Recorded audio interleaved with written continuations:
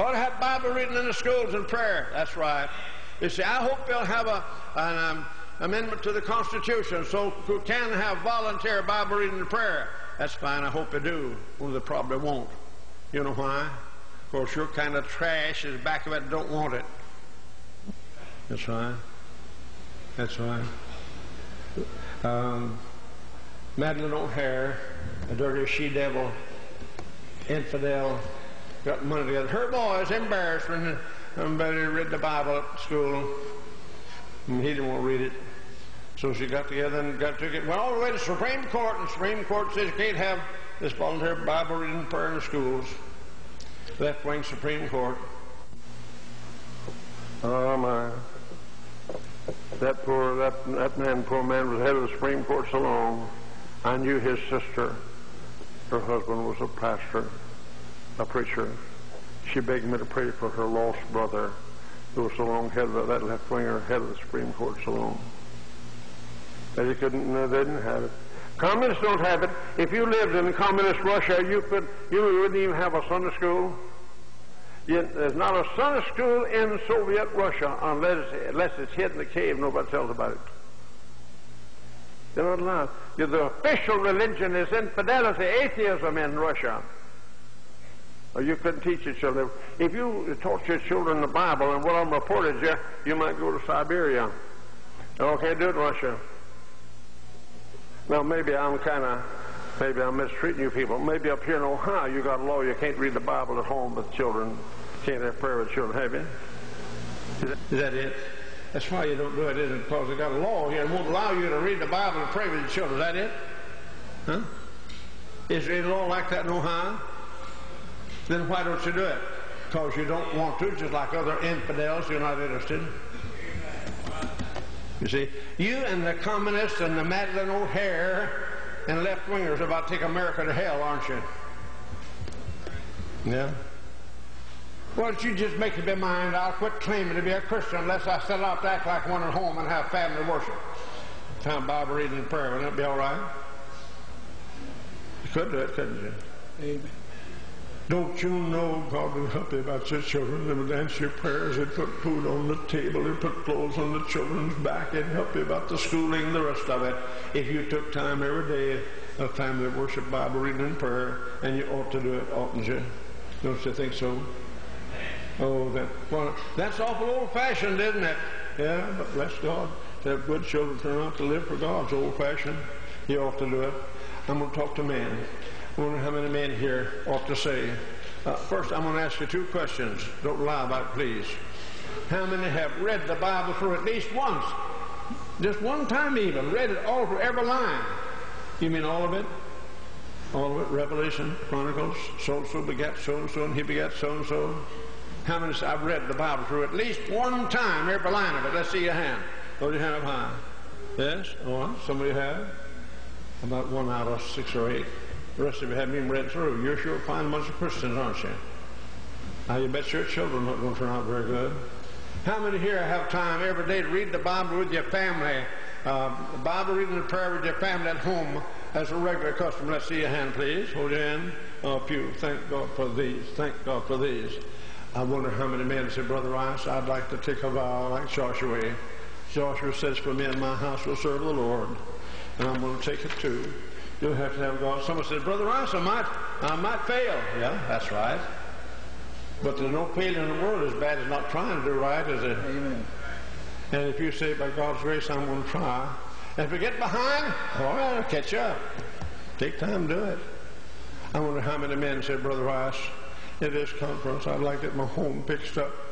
I'd like to set my home so my children can't go wrong. So God answers prayer there. I wonder how many men say, if God will help me and my wife will stand by me, I'm going to set out to have daily family Bible reading and prayer. And I'm going to set out to have discipline and Christian spirit and love and prayer in my home. Oh, may God tame the tongues of Christian people and bring love back to be refined and sweet in the home. I wonder how many men, would you like to take a vow and say, I'm going to ask God to help me. And if He'll stand by me and my wife will help me, we'll have family and worship in our home every day and have an out-and-out Christian home. Men, would you like to stand and make that vow to God? I'm starting out to lead my home for God. Is that too much to ask? Isn't that what people ought to do? Isn't that too? All right, I want every husband and father who said, trusting God to help me, I'll undertake that. My wife will have to stand by me and help me, and I believe she will. But I'll undertake, God help me, to lead my family for God and Bible reading and prayer. Will you stand up with me for a moment? Stand up, God bless you, men. Come on, men, stand up with you, God bless you. You know that's right, don't you? That's right. God bless you. Other men ought to. Other men, will you? All right. Wait a minute. I wonder how many women said, I want that kind of a home. I'm going to back up my husband. I'll encourage him. We'll make time for it. We'll make room for it. I'll back him up in that. All the Christian women said, I want that kind of a home, and I'll back up my husband in it. Stand up with us, will you? Come on, good women. Will you stand up with us on that? Isn't that right? That's right. Ever heard? God bless you, good women. I know that. I wonder how many young people here saying, my home, I want it. I want my dad to be like that, my mother, and I want us to have a Christian home. And if you live in that home, will you say, I'll cooperate and I'll go along with it and pray with it and try to make it a success? You boys and girls and young people, if you live, will you say, where I live, I'll help to have a real Christian home. Stand up with us, youngsters. Will you do that? God bless you. Will you do that? Amen. God bless you. That's right. Thank you. Thank you. Just a minute. Just a moment. Thank you. Be seated. Now listen. I was at Wadsworth, Ohio. I gave an invitation to start a new home, start over home to live for God out and out. And a man and woman came down here and knelt together.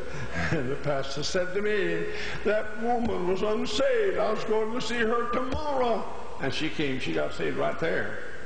They were dedicating themselves to their home love and kindness and prayer and Bible reading together. And that meant salvation for her.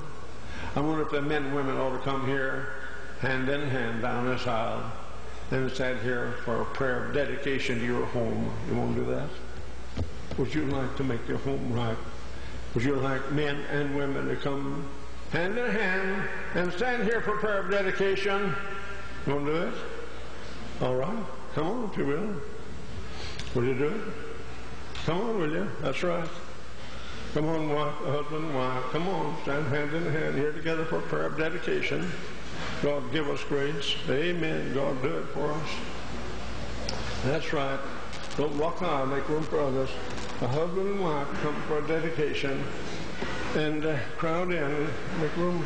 Don't stop the aisles. Make room for others. Time of holy dedication. That's all right. Husband and wives. Amen.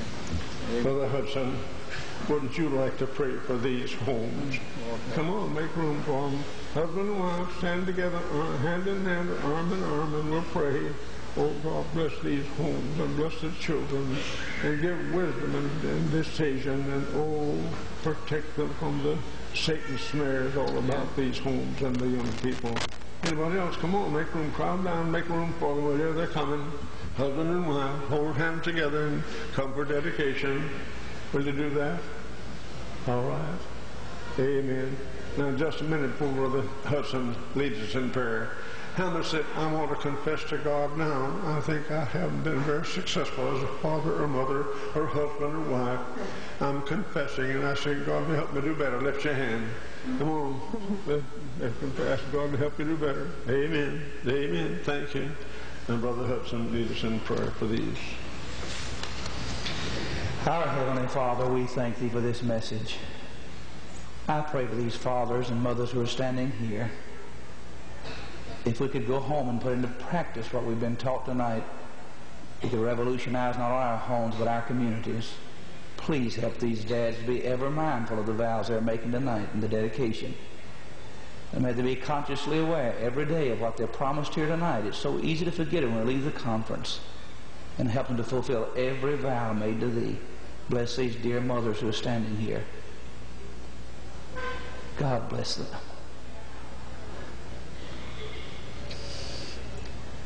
May they be consciously aware of the vows they're making. And in the years to come, every day until Jesus comes, amen, may they live them for Thee, and may they be wonderful and happy Christian homes, and may they be good children.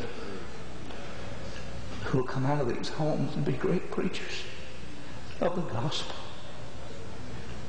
In Jesus' name. Amen. Amen. Amen.